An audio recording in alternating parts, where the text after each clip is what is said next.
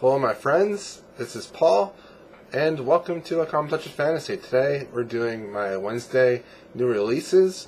These are the new releases that came out yesterday, April 14th, and the ones that I think are the coolest or the best. This week there wasn't that many new releases, so I'm only going to share 4 of them. And without further ado, these are the 4 books that I think are the most interesting. Alright, the first book this week is Melanie Rawn's Window Wall.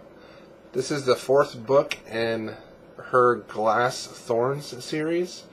Rawn is pretty famous for her Dragon Prince, Dragon Star, and Exiles series of books. She's been writing since the late 80s. She writes traditional fantasy, but she does it pretty well. The Glass Thorns series, which this new book is in, is all about a part elven, part fae, part human wizard named Cade that is in a theater troupe where Cade is an actor. Cade is an amazing artist that would do anything to reach the height of society as an honored artist. In this new book, Window Wall, Cade finally gives in to his fae side and starts receiving visions, because fighting against his fae side has been causing issues between him and his theater troupe.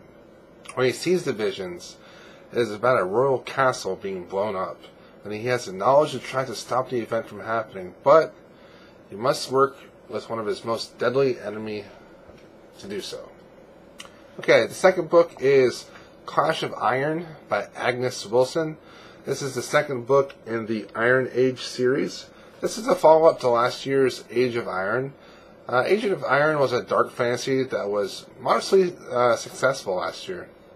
Both books follow Doug, a mercenary, and Loa, an unpredictable and fearsome warrior, and Spring, who is a small girl that is on the run.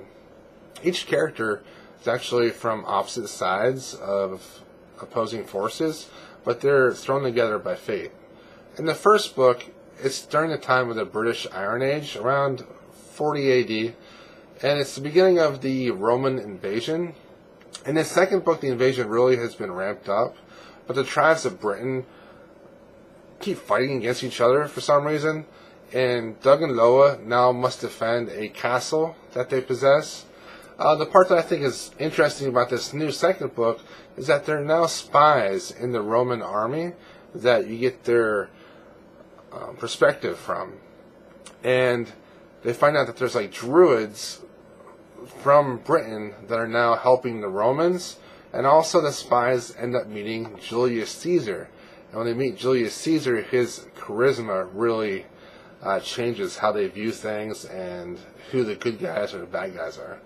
The third book for this week is A Crown for Cold Silver by Alex Marshall.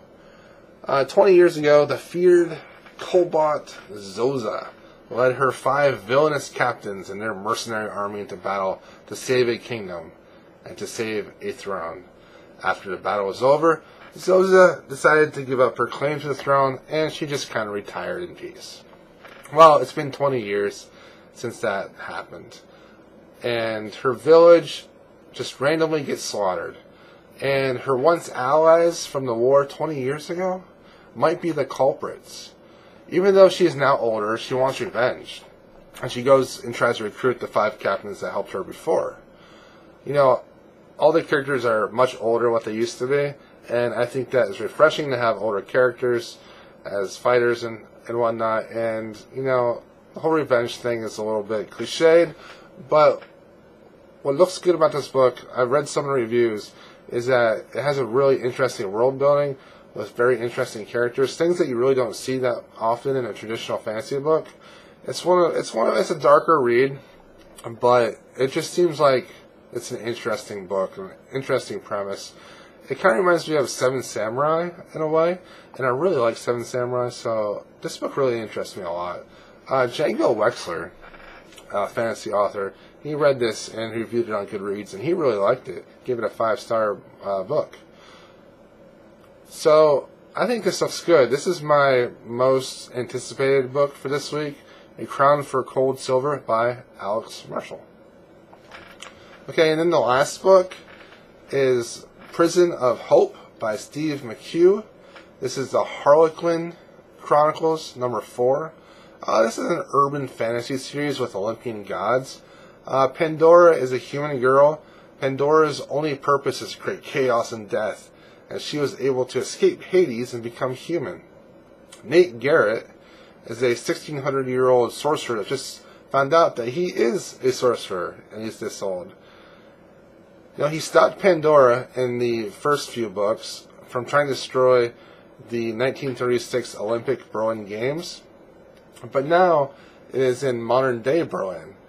And Nate finds out that the Titan King Cronus just escaped Hades' clutches. And Cronus is a powerful Titan, and the other gods and other people in this world are trying to use Cronus to win a civil war between each other. And it's Nate's job to find Cronus and bring him back to Hades. So if this is something that interests you, Olympian gods, more urban fantasy, a little bit kind of like Percy Jackson, only with adults and less in the fantasy world and more in our traditional world. If this seems like something to be interested in, check this out. Alright, so those are the books that I think are the most interesting for this week, April 14th. If there's any books that I've missed or any books that you have on your radar for this week, let me know. Let me know if any of these sound interesting to you, or let me know if any of these is on your TBR. Thank you for watching. Please comment, like, and subscribe. I will talk to everyone later.